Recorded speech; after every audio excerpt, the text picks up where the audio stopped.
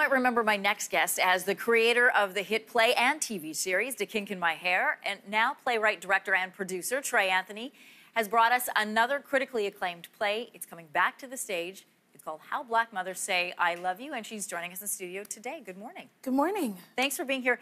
Tell us about how your own story inspired this content. Definitely. My grandmother, she left Jamaica to go to England, leaving my mother behind in Jamaica for over 6 years. And then my own mother left me behind in England and came to Canada for 4 years.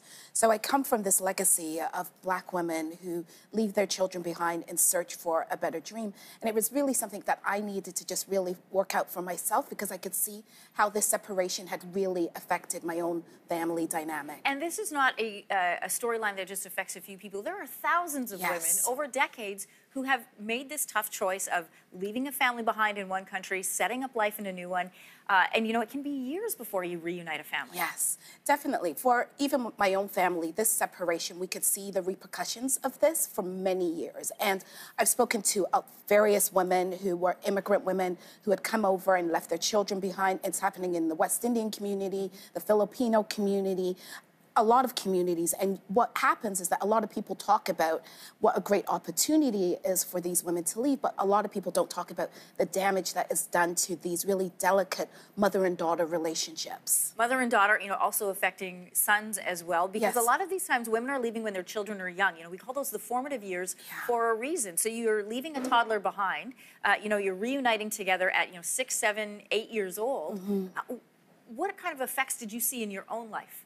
For me, my mother left me from ages 9 to 12. And I think, especially as a young girl, I was going through puberty. There was a lot of things that I didn't know about my body. I was figuring out stuff for myself. And I could see with my own relationship with my mother versus my sister, who was with my mother throughout her entire childhood, that with her and I, that there was always this distance, a little bit of tension. Were you jealous ever of your sister? Oh, definitely. I was jealous of the ease that her and my mother seemed to have, this connection that no matter how I tried, I didn't feel like I could get that connection back. And I think it was because I missed out on those years. And then I also then became very much closer to my grandmother, who became this mother figure to me. And then there was this dynamic between my mother and my grandmother, and both, all of us trying to figure out who was the mother, who was the daughter, who was trying to mother each other, right? A friend of mine in the West Indian community lived this out, and when he came to Canada, you know, he had lived a comfortable life down in Jamaica, comes to Canada, you know, they're struggling to start out when his mom came here. And, you know, there was this feeling of, where did you bring me, and who are you, lady? Oh, yes. Like, even when I came, Emery, like, my mother was working 3 jobs to survive, to look after her family. I had come from a family where my grandmother was there with extended family. People were always home. So I basically came to Canada. Now I became this latchkey kid, just coming home to an empty home, being there with my brother, looking after my brother because my mother was working. And so it was a real big change for me. I just felt like I was by myself a lot. Does your mom feel like your mom now?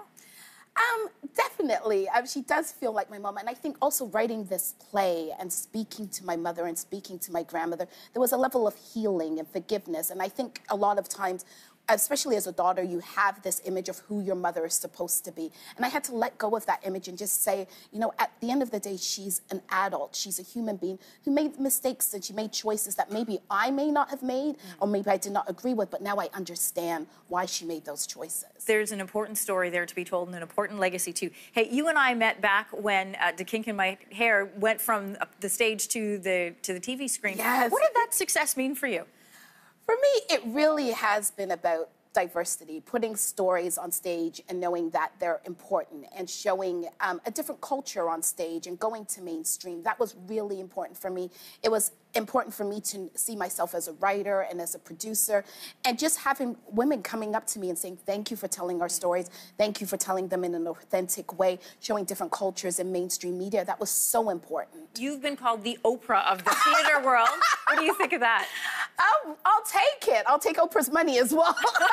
that goes. But I love that. I have a really great fan base who come out time and time again, selling out my shows. And it's like a family. And I feel they know I love them, they love me. And it's just been a really wonderful ride for all of these years. And I feel very thankful and grateful for that. And Oprah, if you're out there, I want to see you and meet you.